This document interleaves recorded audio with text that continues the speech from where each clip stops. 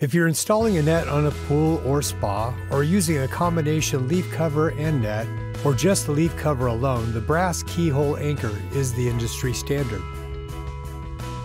Begin by determining the layout and the anchor placement. You will need to drill the deck using a 3/4 inch hammer drill, although a core drill is preferred. Once the core is removed, insert the brass keyhole anchor into the hole, ensuring that the narrow section of the keyhole faces the pool.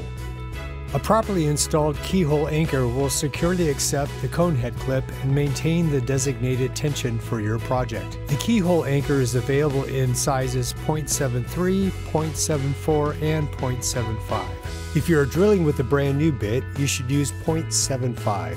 For professionals installing daily, you will notice the bit wearing down over several weeks, resulting in slightly smaller holes. At that point, you should switch to a 0.74. Continuing to use the same bit will eventually necessitate a change to size 0.73 as the bit continues to wear.